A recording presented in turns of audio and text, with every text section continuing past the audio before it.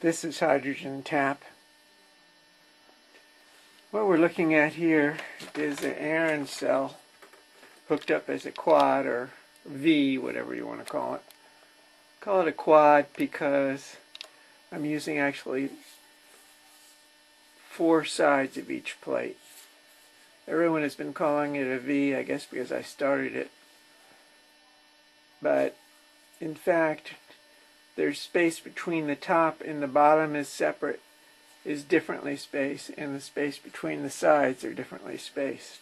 It's a copy of the Widowmaker put to the 3x6.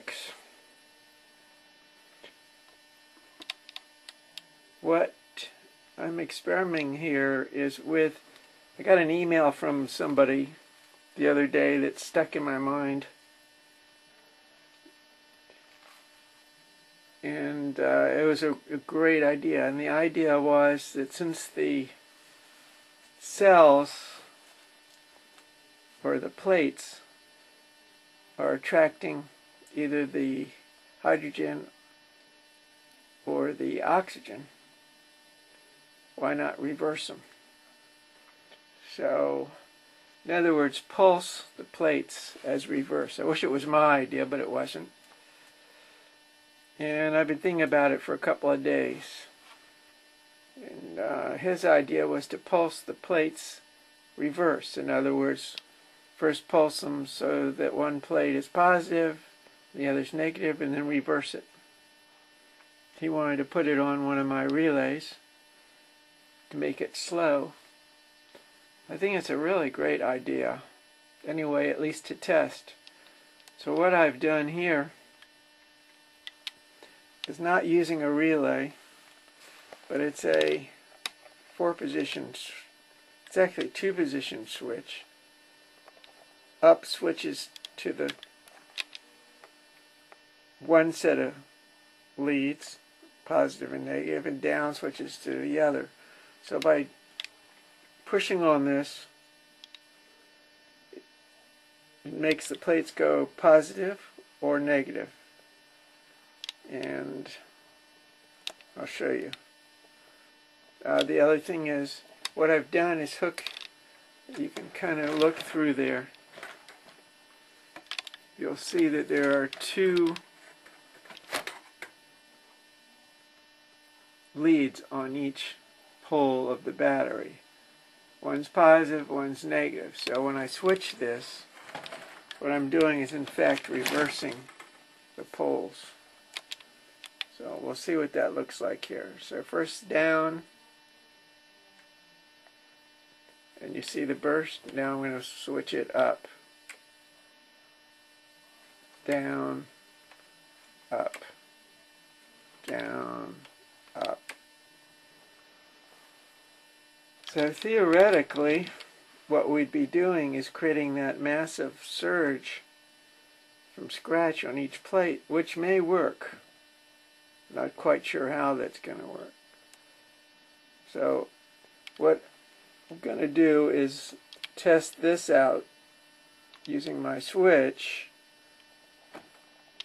and then test it out using the relay, and then if that relay works well, then what we'll do is test it out using the 555 pulse width modulator, which really might do it, who knows.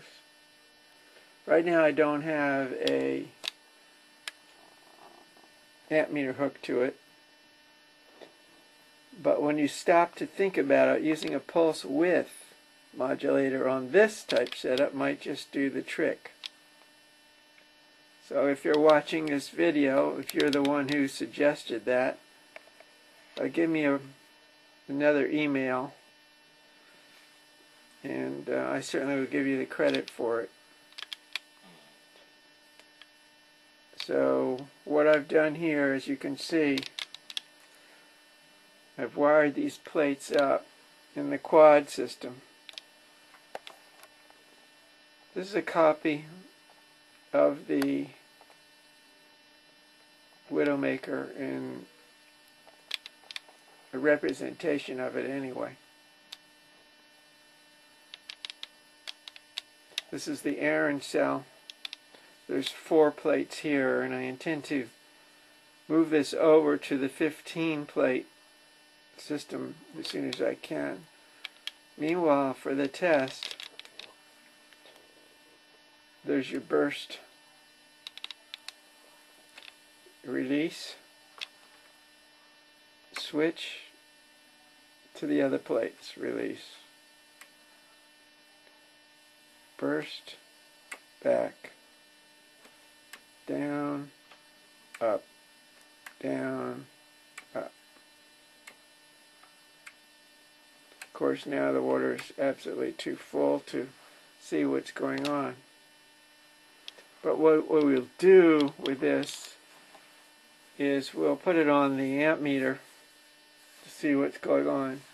One of the problems with the electronic or the digital amp meters is that it's not going to give an accurate reading, because by the time it goes from positive to negative, it's not going to give us an overall reading. If you have an analog meter, it's going to give you a much better reading than this digital one that I have. The digital meters just can't keep up with it. And the problem is you want an average reading, not like the digital is using. So this is going to be interesting, another interesting test. I'll give you another view of the system. Plus and minus one way, and I'm releasing it.